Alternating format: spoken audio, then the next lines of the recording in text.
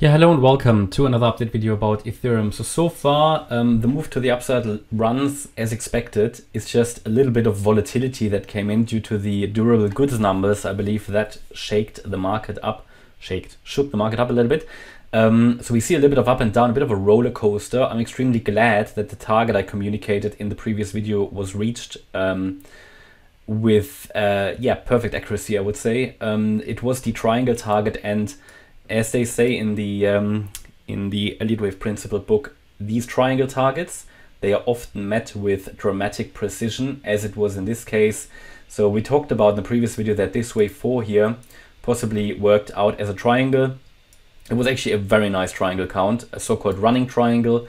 A running triangle indicated that it was quite, let's say, quite bullish, yeah, because a running triangle makes a new price extreme. So it did highlight that in the last video. Then we counted A, B, C, D, E, gave you a price target by taking the height of the triangle at the beginning, go to the low of the E wave, and then we talked about target here of 1663. Based on Fibonacci targets, it should have ideally pushed a little higher, but I think 1674. But this was the triangle target that needed to be observed. So we reached it and sold off immediately. So this is now a bit on shaky grounds, because ideally this move down wouldn't have been that dramatic, but we'll see. You know, it's durable goods numbers came in lower than anticipated, so that is typically bad for the dollar, good for crypto, because you've got that at least temporary inverse relationship. So let's see if that pullback now can sustain, because if that's correct, that count, then we rallied now in 3 complete waves. It can always break down after 3 waves. This is now interesting and important if we get a 4th and a 5th. In this support area, this is highlighted where wave 4 should turn around into a wave 5 to give us one more high. Then we have a more complete wave 1. Okay, so this is now, it basically, again, it's so nice to see these fibs working out, because target for the wave 4, an ideal target is typically the 38.2 fib level. Here at 1638, and it came down and with, you know, just accuracy of not even, you know, just to the cent, yeah, it touched that level. Now, what I'm a bit, wouldn't say concerned about, but is how strongly it came down, quite impulsive. But, you know, eventually we just need to turn around here. So however that looks like, it needs to turn around here. At least as long as it holds 1630, we can get a 5th wave.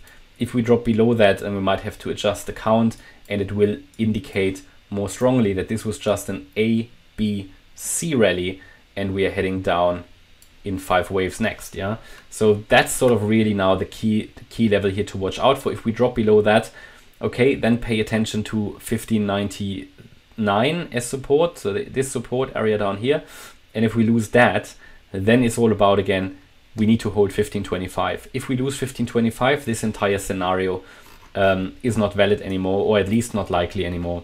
So we just looked at the micro chart here, but as you might remember, if you've been watching these videos for a while, we've got the 2 key scenarios on the chart. The primary expectation is that we get this sort of March rally to 1900, 1950 plus in a wave 5 extension. We can go with that and give it the benefit of the doubt as long as the wave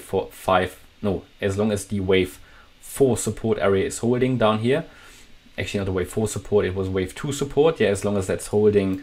And if it loses that, if we go below 1525, it's very likely we get into this larger support area here between 1488 and 1218.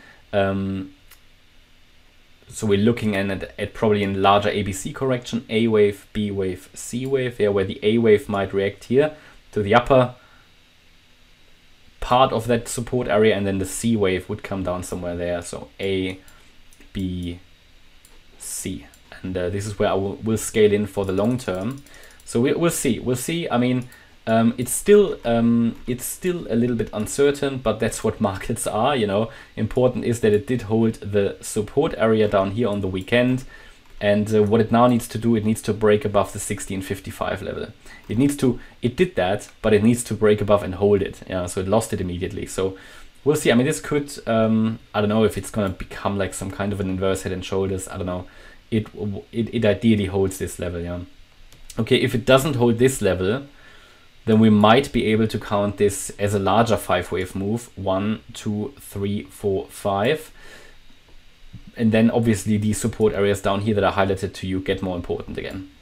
So it's not all lost if we lose 1630, but we might then have to count this entire move as a wave 1. But this is a short-term trend reversal area. I highlighted it in orange because it's coming down quite impulsively. So it's all about, do we hold this support? And if not, then it will hit these lower support areas. And this yellow support area is still valid. Yeah.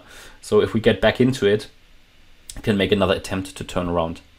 Okay, that's my update about Ethereum. I hope you liked the update. If you did, please hit the like button, leave a comment and subscribe. And if you really like the content, please check out the channel membership. Thanks a lot for watching. Bye-bye.